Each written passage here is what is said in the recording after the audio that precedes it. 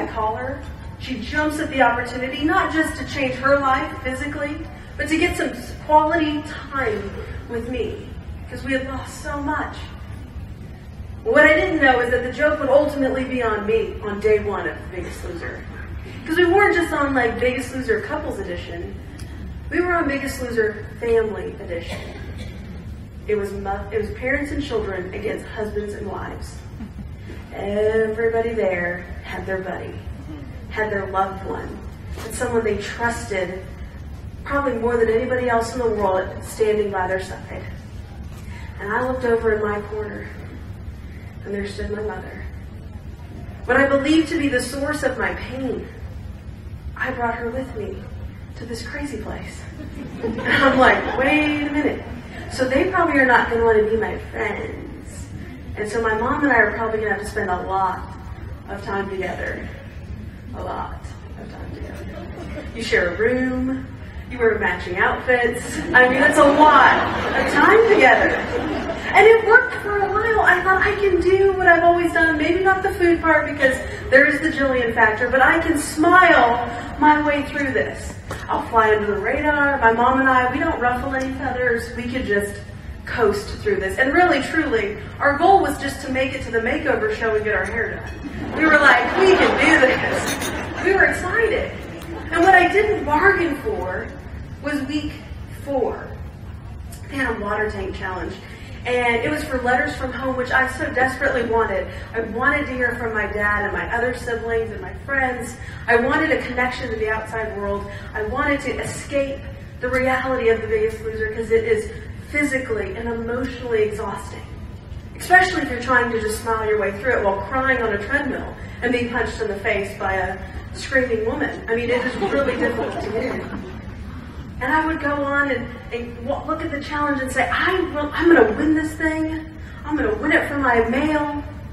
And we get in there, and you're standing on a metal bar attached to some chains, and above you is another metal bar, and you're in up to about here with water. And slowly they're going to drain the water out of this tank, making it increasingly more difficult to hang on. So as soon as the challenge started, I thought, I just don't want to be the first one out, because it was tough. It didn't look that tough when I was saying I'm going to win this thing, but now it was tough. And what I didn't know is that my bar was also not level. It was kind of slanted a little bit, so I was kind of leaning, and I could just feel, my feet sliding a bit, and, your pinky toe goes numb, and we've all worn heels. It's not fun. You know once you reach that point, you're just done. Your feet are done. And I finally, watched a few people go out, and I'm like, oh good, I just won't be the first person out, and I'll just sneak away out of this tank. So I sat down on my bar, and I kind of motioned to the camera guy, I'm done, I'm out of here. Well, I kind of have this fear of swimming. And we were in this tank. Mind you, there's 70 people around. Safest place in the world to be. But I went under the water. And all I'm thinking is, oh no, Michelle, you got to get back up to the top because you have a helmet on your head. It's going to fill with water, and you're going to drown in front of 70 people on TV. So I'm like, I'm in a panic. I swim to the top, and that bar that I was sitting on that was a little bit slanted, that was covered in foam, now had about a 1-inch gap exposing some metal. And so as I kicked up and swam up in a fury, that bar that I was sitting on had swung out. And as I popped out of that water, that bar swung back. And it hit me in my face. And it chipped my tooth. I lost it.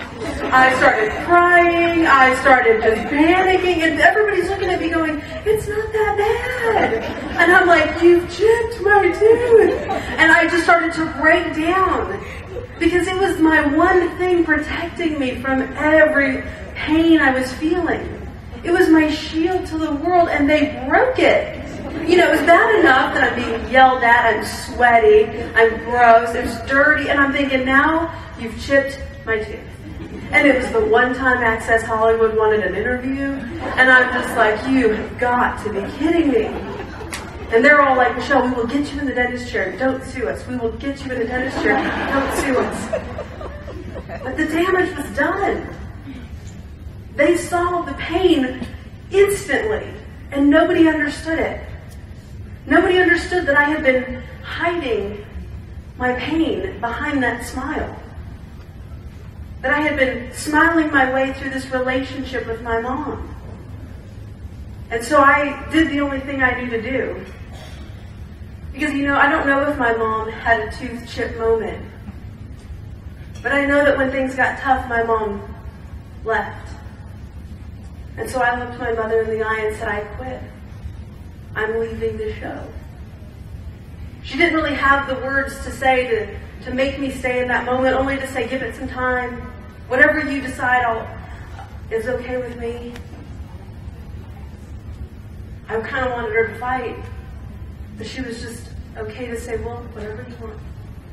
And I was so sure I was ready to go that I looked my mother in the eye and I said, you please go tell Jillian. I don't want to do it. I'm so sure I'm ready to go. You go do it. And it's so interesting. When Jillian Michaels came in that day, I was hiding in the bathroom and my mom was telling her in the kitchen. All I could think of is, I know what she's going to do. Because all those toxic relationships I had created, I know how they ended. I know that Jillian's probably going to grab me by the back of my shirt and throw me out of here and tell me just to leave. But she didn't. She sat on the floor and we talked. She said, Michelle, I don't know what you're going through. I don't know what has happened that has caused you to want to leave, but don't you see that it is working for you to be here? You need to be here. And I'm looking at her going, I don't want to be here. I want to leave. But Jillian said, whatever you decide, I'm right here with you. Jillian would go on to spend a week trying to get me to stay. Trying everything. Not giving up on me. Just one little contestant. And I don't even have the words to tell you what it meant to me to know that she was different. To know that women could respond differently than my mom had responded when things got tough. Jillian would go on to keep her word in many different situations.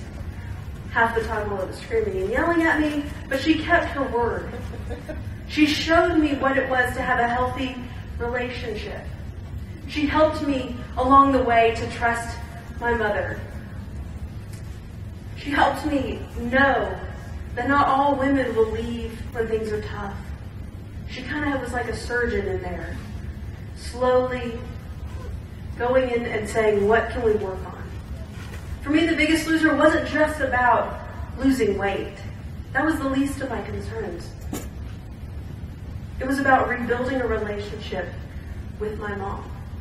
And ultimately about developing a new relationship with women in general.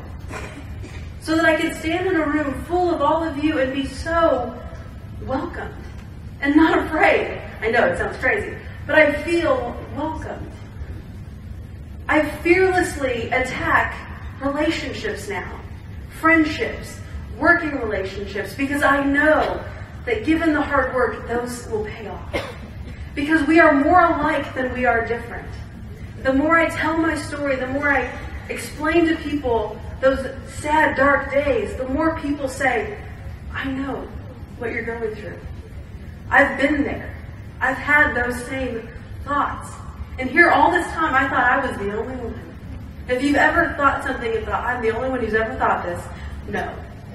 I guarantee you, whether it's a woman at your table or a woman in this room, there are other people out there that make us more alike than we are different. And I want to encourage all of you that as you go, and as you become these breakthrough type women, that you fearlessly attack life out there. And that you don't give up. Because you can become the biggest loser of whatever is holding you back. And you can live a fearless life. I titled my book, Becoming Fearless. Because I wanted people to know that it is a journey. And there is nothing about it that is normal. But that you and I, we can be on a journey and it can be fearless. And that we can get to the other side. We can become the biggest loser, although it's not glamorous, of whatever is holding us back in life. Thank you.